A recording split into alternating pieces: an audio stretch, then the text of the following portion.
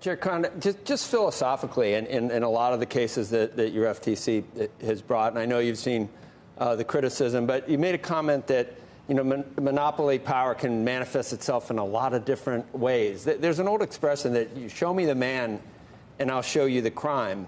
And it almost seems to some people that maybe if you have a large corporation, successful corporation, that you can find something, or you will look to find something by the very nature of it being successful, almost as if you're assuming that they're guilty and they need to prove that they're innocent, which they've done a few times already with some of these cases. Is there anything to that? Is a big, powerful corporation, by definition, doing something wrong? Absolutely not. Look, we follow the facts and follow them wherever they lead us and are fully committed to enforcing the law without fear of favor. Sometimes in the past, there have been instances in which enforcers have gone after just small firms and given big firms a pass, and we don't think that's right either. So we're really focused on applying the law in an even-handed way, and if there's a law violation, that's really what we're focused on challenging. I want to ask one other element of the case where you specifically cite this idea that third-party sellers are forced to use the prime services and delivery services of Amazon as opposed to be able to do this separately, meaning using third-party services. And you make the argument that this is a way for them to control their monopoly and power over these third parties.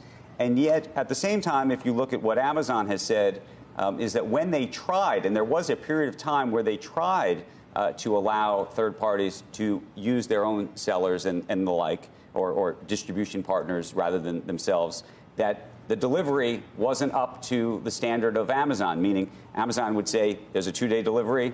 These guys wouldn't deliver in 2 days. They deliver in 3 days. They wouldn't work on the weekends and things like that. Isn't that a business decision that they should be able to make, or no? So the lawsuit actually notes that those sellers oftentimes were actually able to meet those same standards. I'll be honest, Andrew, I think this is also an area where as more material in the complaint becomes unredacted, I think more full light will be shed on some of those dynamics, and we'll be able to fully explain why that was anti-competitive. Chair Khan, Tim Wu was here last week, and he's been one of the architects with trying to come up with ways to go after big tech for the Biden administration. Obviously, he's not in the administration anymore. He said one of the frustrating parts of the Obama administration was that they would not bring a case unless they were absolutely 100% sure that they would win. But he worries that the new theory that you've kind of employed means that you're not going to win every case. You might lose a lot of cases, and he worries that eventually there is a price to pay for that. What do you think about that theory, about how many cases you have to win if it's a problem if you don't win a case that you've brought? Look, we're focused on bringing cases that we believe we can win. We only bring cases when we believe there's a law violation, and if we believe there's a law violation, we're going to fight.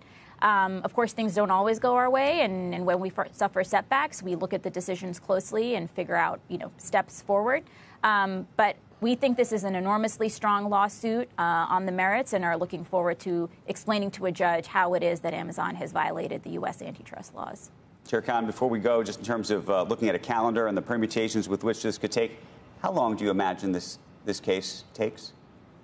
Well, look, Andrew, it's no secret that antitrust litigation can take some time, and it can be, a few years before a matter goes to trial.